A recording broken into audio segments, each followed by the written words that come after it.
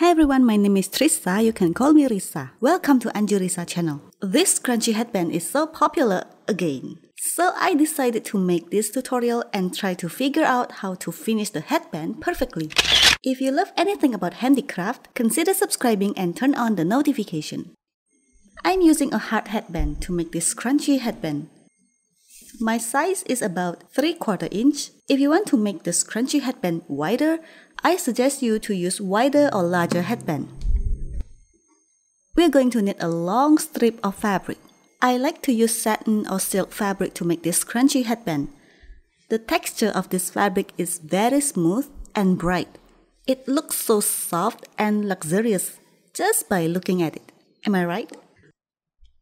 So I'm going to fold the fabric to make it easier to write the measurement. The width of fabric is about 4 times the headband, so my headband is 3/4 inch. This size is about 3 inches, or if you want to make it wider, 4 inches is fine.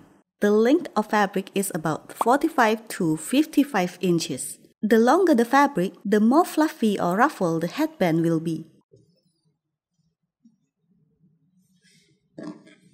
Fold the fabric in half and mark 6 cm. Then take the headband and slide it here just to make sure that the headband will fit into this fabric later. I will mark about ½ inches from the headband. English isn't my primary language, so if you can hardly understand what I was saying, you can turn on the subtitle in this video. I also include subtitles in various languages.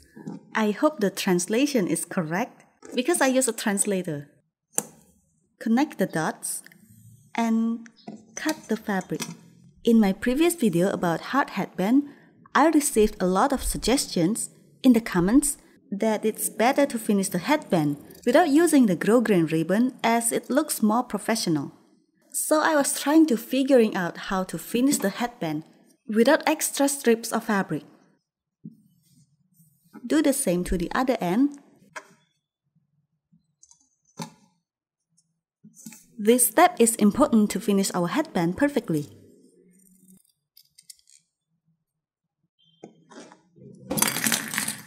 Oh, okay, I'll cut out this extra piece. You can see the satin texture. Let's start making the scrunchie headband. This is the front side, and this is the back side of our fabric. Fold the fabric to the back side and hold it using a fabric clip or pin. Do the same to the other end. Fold to the back side of fabric. About ½ inch is fine. This is to easily hide the raw edges of our fabric. I'm going to sew this part because this is just a simple straight stitch. If you don't have a sewing machine, you can sew this manually. I've done sewing. If you want to make this scrunchie headband without using a sewing machine, I'll cover that in my next video.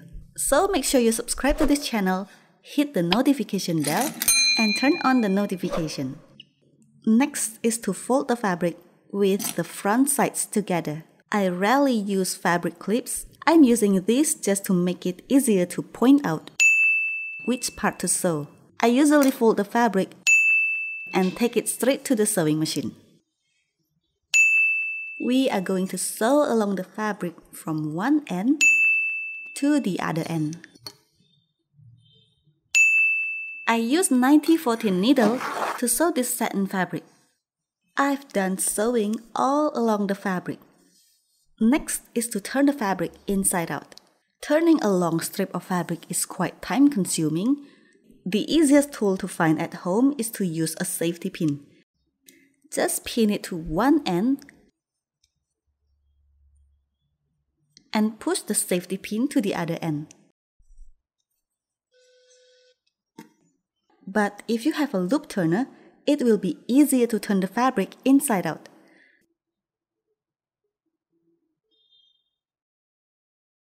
slide the loop turner from here. If sewing is something you do a lot, I recommend buying this loop turner as it really helps. Make sure to hook the fabric. Just hook the fabric and pull the fabric out. If we use fabric with flower pattern, polka dot pattern, or others, the pattern isn't visible due to the ruffle of this headband, so I prefer to use plain color fabric to make this scrunchy headband. Prepare the hard headband and hot glue gun. Simply slide the headband through the fabric. This is why we measure the headband in the first place before cutting the fabric.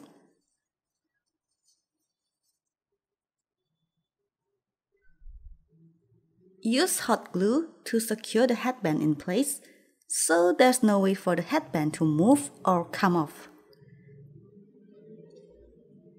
I recommend washing your fabric before starting your sewing project, especially in pandemic situation like this. I hope this pandemic will be over soon. I've been staying at home for 6 months. Whew. After this, just slide the fabric like this and make sure that this is the back side of our headband, and this will be hidden when we wear this scrunchy headband. So it's important to make sure that the fabric isn't twisted. It's time to finish the headband. Use plenty of hot glue as this is very important. You don't want the scrunchie to come off.